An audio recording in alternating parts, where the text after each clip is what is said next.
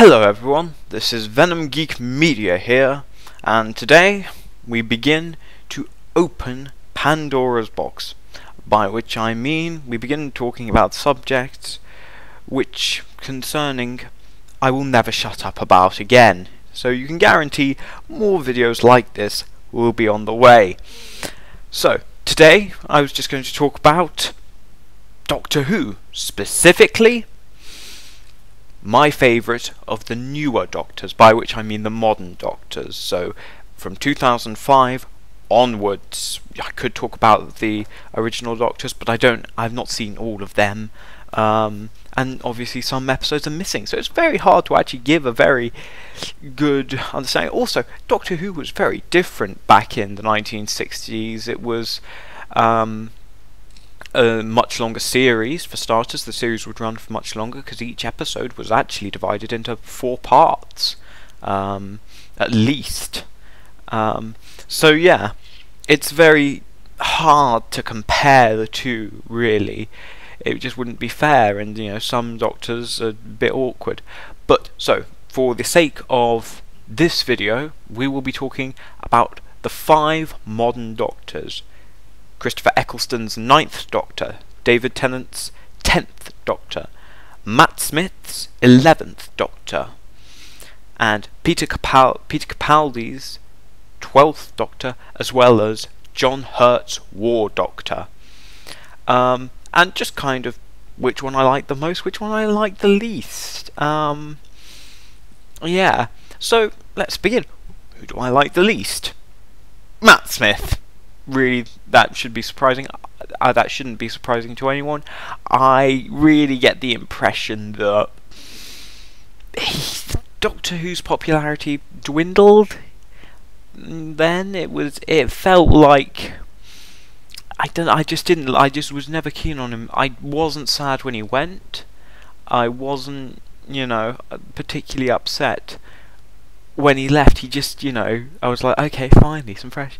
That's not to say that I didn't like him. He was fun and good at times. He was very good at playing a Doctor, but often enough I felt that he was trying to be David Tennant, and, that partly comes with its own problem. He was the successor to David Tennant. That's very, very, very difficult to pull off, But there are episodes where Matt Smith, I think, shines and does very well. I would also say, but then, other elements of Matt Smith. His redesign was good. They brought in an even bigger TARDIS with more detail, which I thought was good, but stylistically it's a bit all over the place. His new sonic screwdriver, I must admit, I do like. It fits his new aesthetic quite well. And then the main thing you talk about with Matt Smith is his, well, not the main thing, but he actually goes through 2 looks. He has the early look, which is a tweed jacket and a bow tie, and then the other one's a darker jacket and a waistcoat and bow tie. I mean, what can you say about either? They're good looks, but they're very traditional almost. They're very much something you would expect from a very traditional style Doctor. And in that way, they're a bit, unremarkable. It felt like, it felt like for him, they just had a look back. Oh, what did the old Doctors wear? Oh, they wore that, let's throw a bit of that in. So in that way, it's it's good, and it's good. It looks like the Doctor, but we've seen it before. We've seen it before plenty of times in the classic series. Matt Smith plays a very, very energetic, very bouncy, and very silly Doctor. And there are times when this works, and this works very well for him. I particularly like the episodes featuring James Corden. They're all very good, very funny. The 2 actors seem to work quite well together. And there are some other episodes that I thought worked very well with him.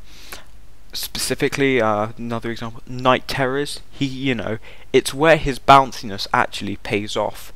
His bounciness tends to pay off quite well in the arguably scarier episodes. Because then he's able to, calm everything down and be a bit and still he's a bit silly. So yeah, other things that I think held him back were his companions. They're just plain. Amy on her own is plain. Amy and Rory together are a nice little pairing, but Clara, goodness, I couldn't wait until she left, but that's a subject for another time. But personally, Matt Smith, he's just very unremarkable. He's good and he delivers some good episodes, but that's not necessarily where he can shine. But he can't carry an episode. If an episode's poorly written, he can't do anything about it. It's gonna be a weaker episode. He can't do anything to boost that episode at all. So then, next on the list at number 4 is John Hurt, almost by a kind of a default. It's not that I dislike John Hurt, but it's very difficult to really talk about him because he's in one episode as the War Doctor. That being said, how does he work out? Well, actually, he works out pretty well. He plays the part of a War Doctor very well. Of a younger Doctor, he's like, oh goodness, is that really how I grow old? You get younger and younger, all that sort of thing. John Hurt plays him very good with, sort of a bit of humour, but also, a bit of, despair and, fear. He plays him very well as someone this sort of war-ragged, broken man. And you can see, he poses quite a mysterious figure. In terms of his look, we do see his TARDIS, and it's kind of a bit of modern, which I like. It was good, but overall uninspired. It was just like, we just do what led up to Christopher Eccleston. So it was a bit of a easy choice for TARDIS. That being said, his look is very strong. It's not quite like anything we've had before.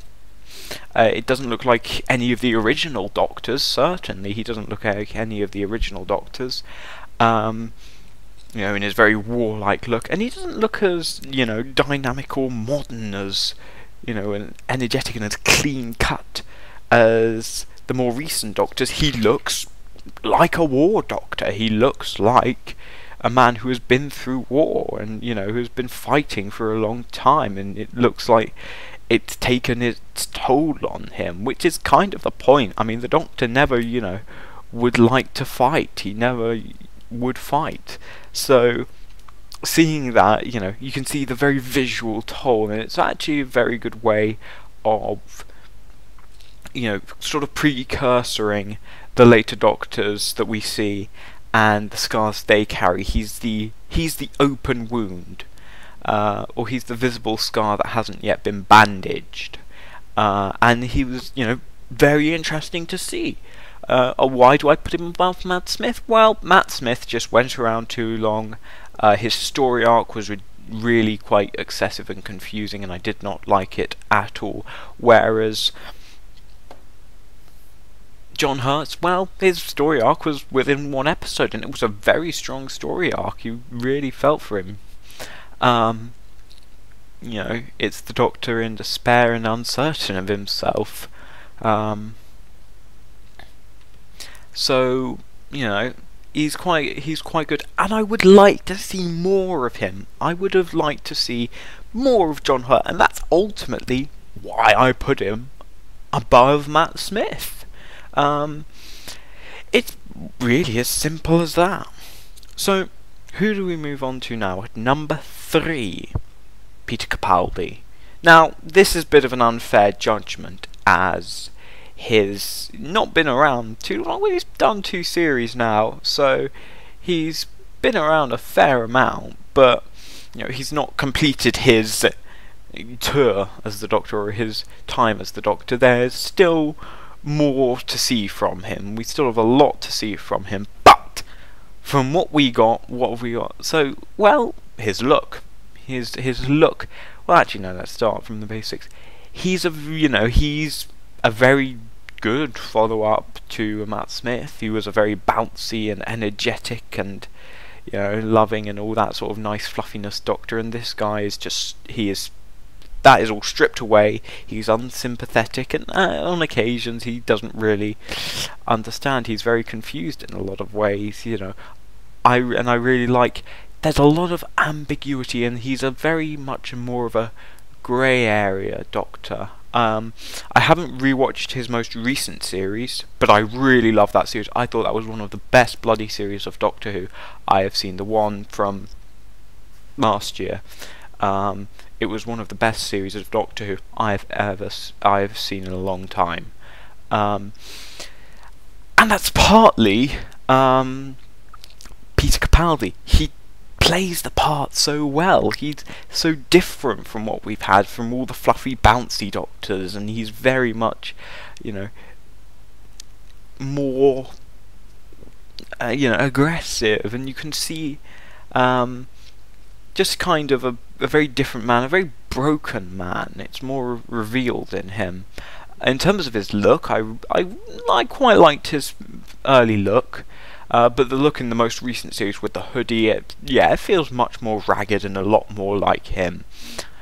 And his companion, well, we basically just have Clara, and I couldn't wait until she left, so that's neither.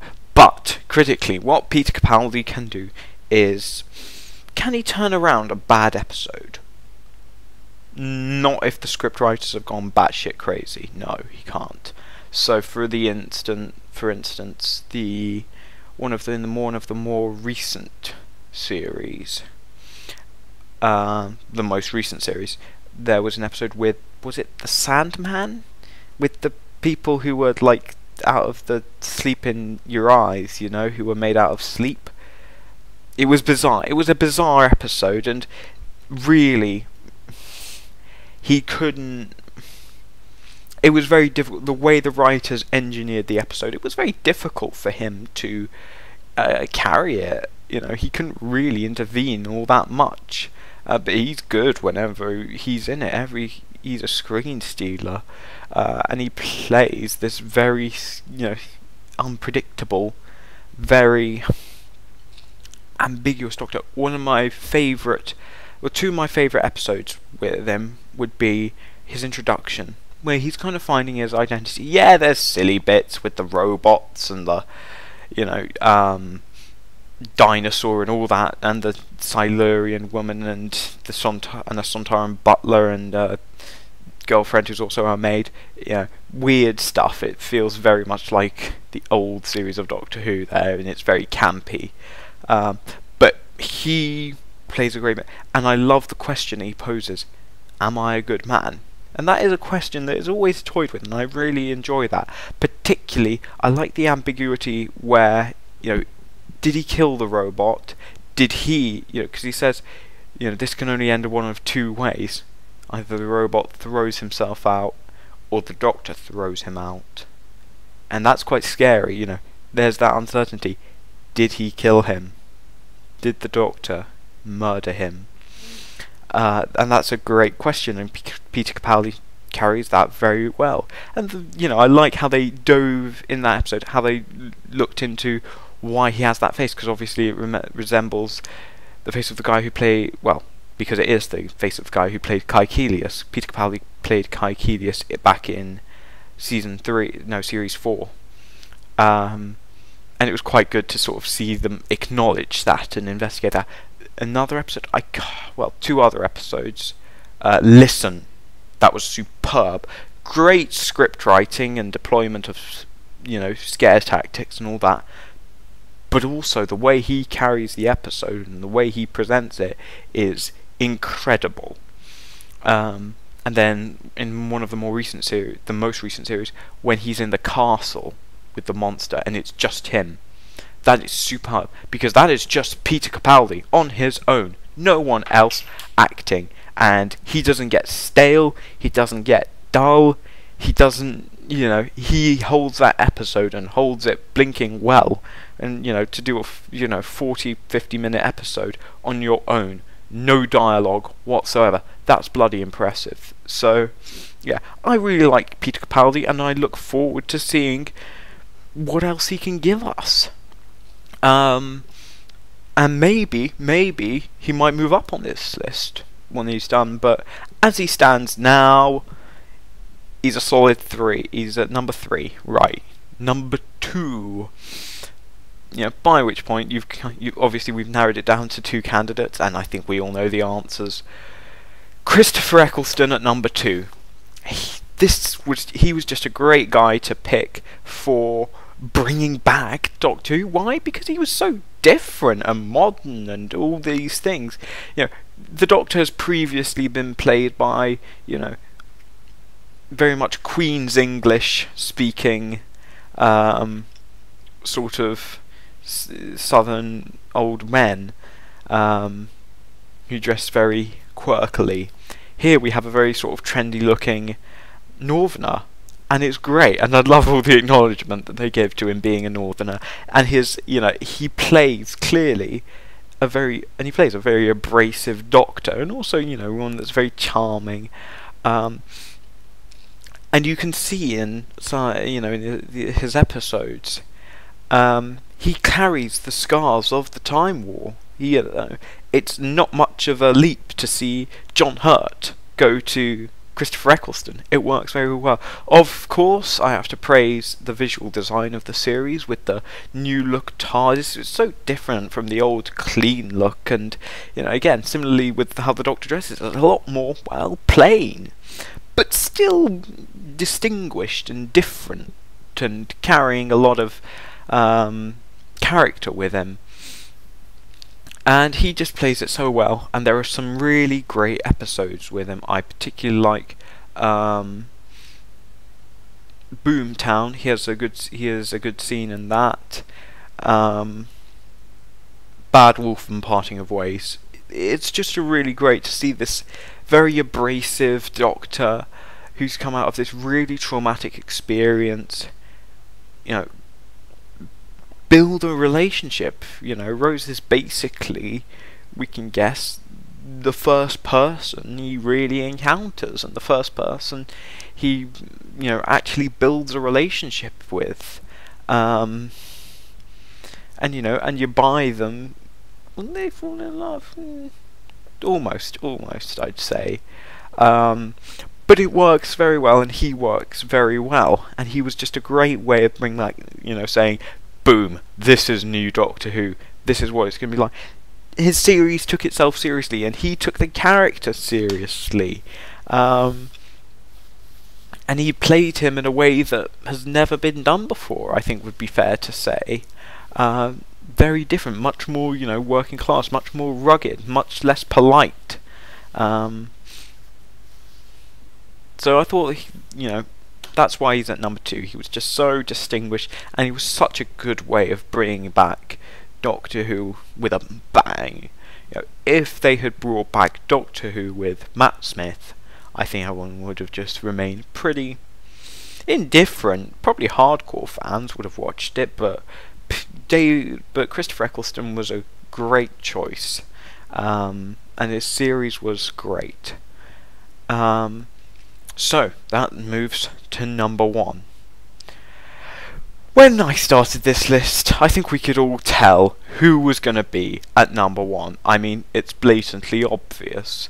It's the most traditional choice anyone can pick, and it's just the most boring and often choice, but that's because it's the right choice. Well, subjectively the right choice, because he is so good. David Tennant is just superb as the Doctor. He did 4 series.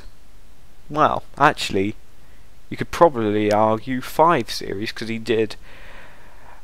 Well, no, he didn't do 4 series. That's me. He did 3 series, but potentially 4 series, because he did Series 2, Series 3, and Series 4.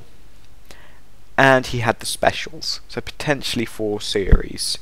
And you know what? He never got stale. He never got old. Matt Smith served for that long, served, you know, a similar length. But I was bored of Matt Smith. I was happy for a change.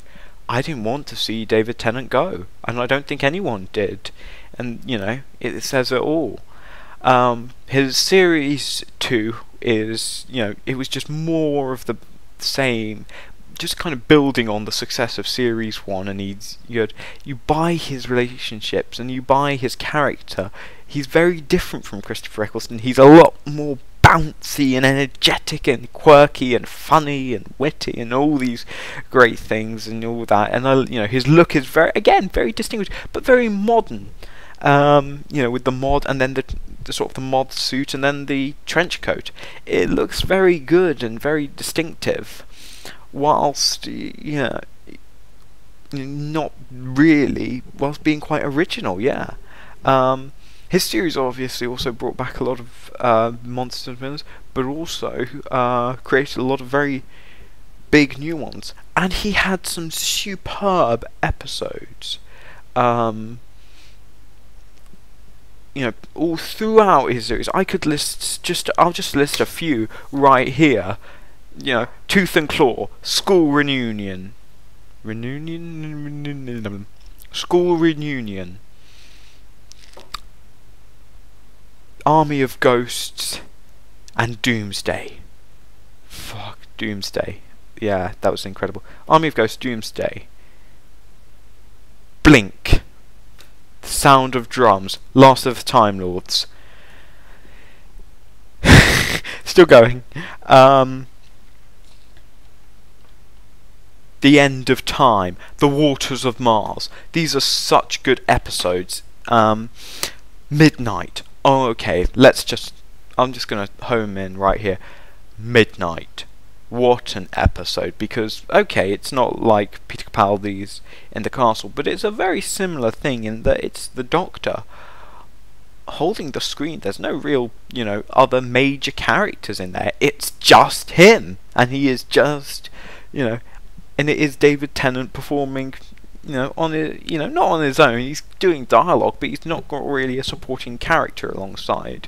He's in a group of strangers, and David Tennant is just, oh, he's so good in it. He's so good in it. You can just see his acting ability, and actually, you buy his emotions. He brings tears to my eyes.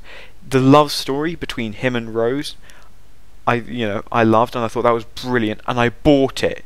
It never had to be explicitly set up, like later on with other supposed love stories.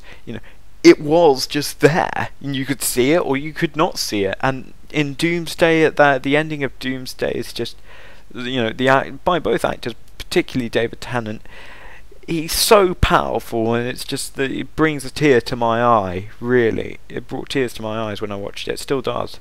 Last of the Time Lords, him and John Sim, and when the Master supposedly dies, and he's just crying. You buy that, and that's really good.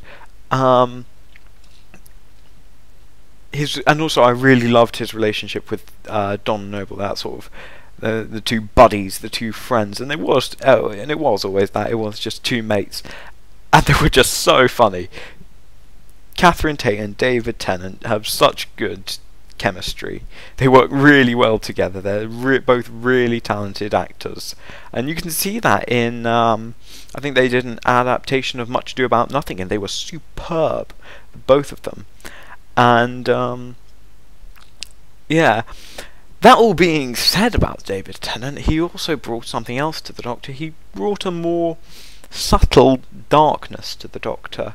He is the most scary because, yes, he has his moments where, he's all happy and bouncy. That is most of the time, and he's great. And then you got the times where he's being all moral and all that. And that's great, and I love it. But also you have the times when he is just fucking scary, because he goes from that to what we see in episodes like Waters of Mars, or the Runaway Bride, and that is fucking scary, especially in the Runaway Bride. That ending, that scene with him killing the Rachnos, drowning them, you really buy there's something nasty under there. There's a war doctor still lingering under there, that he's trying, that he's created this, happy, bouncy, nice facade, but actually there's a lot of bad stuff in him. And ultimately, he remained constantly able to evoke emotions, and remained compelling for all the time that he was the Doctor. Even at the end of time, where he takes the radiation poisoning, his final moments are just so powerful, especially when he's going around seeing his companions, particularly Rose. That's great. And then his last line, "I don't want to go." Yeah, it's I'm just getting tearing up just thinking about it. That's how blinking powerful it was. He's so good as an actor, very, very talented, and there's really no question. That's why he's the best. Because he's such a good actor. He's remained fresh. He had layers. He had depth, and actually, in his fairness, he had solid writing, although I didn't like Russell T Davis's Jesus imagery. Seriously, man, you couldn't be any less subtle. But he also had solid companions as well to act alongside. Billie Piper and him, they just worked very well. Frima Egerman, she was very good, and and then him and Catherine Tate are a riot. They are brilliant. So, yeah, that's ultimately why I think he's the best and why he's my favourite. But those are just my thoughts. What are your guys' thoughts? Let me know in the comments below, and I shall see you guys in the next video.